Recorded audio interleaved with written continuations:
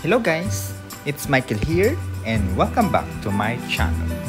Today, I will be repotting two of my newly purchased ONCIDIUM orchid seedlings from Golden Bloom Orchids. Similar to my previous repotting video wherein I feature my Dendrobium orchids, I will also be sharing the step-by-step methods and the materials that I will be using, most importantly, the media.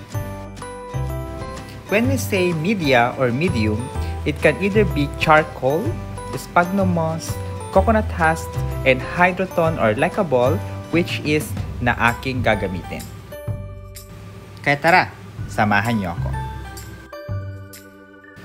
These are my two different ONCIDIUM seedling varieties and the size is quite big. The first variety is a bit lush and healthy. The media they used is coconut husk. The name of this ONCIDIUM is Royal Robe with reddish color.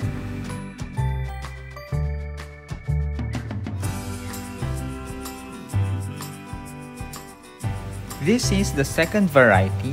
Compared to the first one, the pseudo bulbs are not that numerous but it looks healthy as well.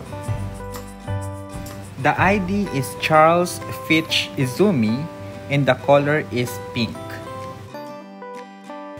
Okay, let's start. As to the medium, again, I will be using hydroton or lacquer balls since this is not prone to rotting which causes different diseases. We can also use big chunks of bark chips together with the lacquer balls, but for me, small bark chips as top layer will be enough. And of course, our hydrogen peroxide as our cleanser. And we should not forget our fertilizers, the food of our orchids. I am using the 14-14-14 Osmocote or controlled release fertilizer. This will be the food of our orchids for 3 months and after that you need to reapply. I bought this online here in the Philippines and I will share the link in the description box. I also be using plastic pots for this one. To cleanse the seedlings, I am going to spray with the hydrogen peroxide sa lahat ng ugat. Or pwede ding gumamit ng clean water sa paglilinis.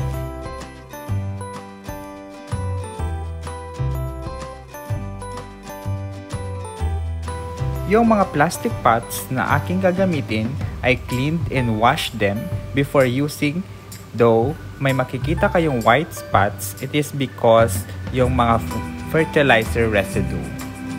And now, we are ready to put the hydroton or lacquer balls in the pot.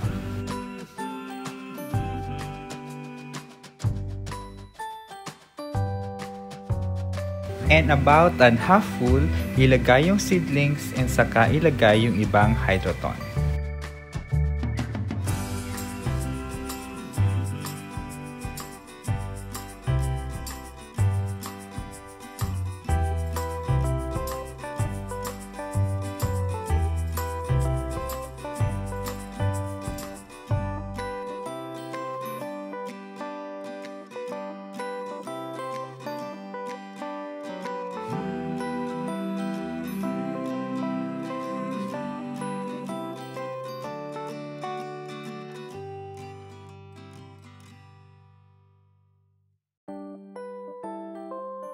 And a top layer is the small bark chips which will help water retention.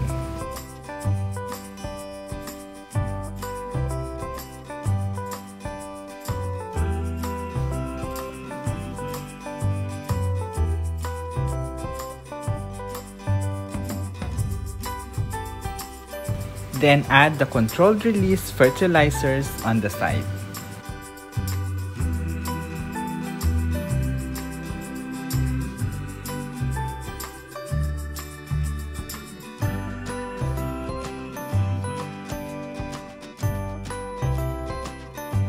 After which, spray with water.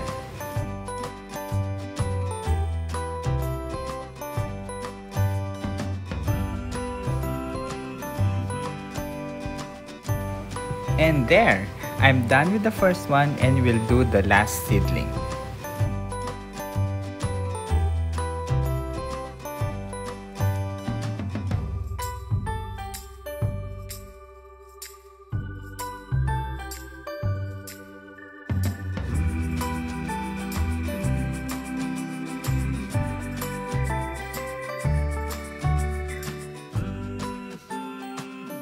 For the second one, I will be putting coconut husk as a support para hindi madaling mag-move when watering, so that the roots will easily to grow.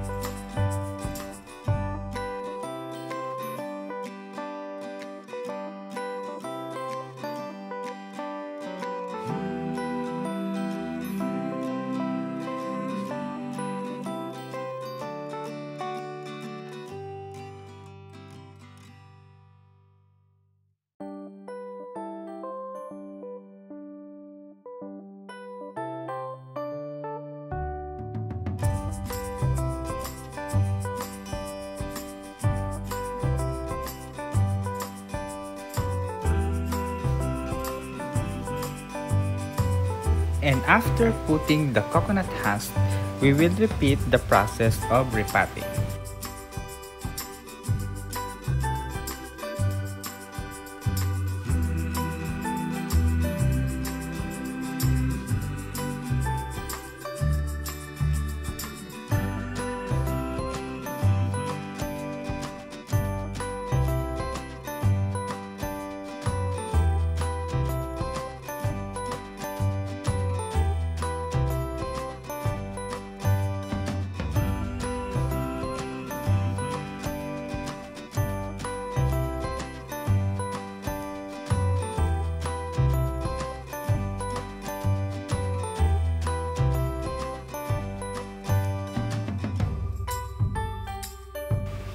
And there you have it, guys.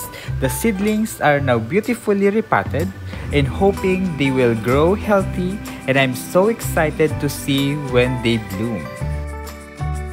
Thank you so much, guys, for watching, and please continue supporting by subscribing and clicking the notification bell for more updates, and see you on the next one. Bye-bye!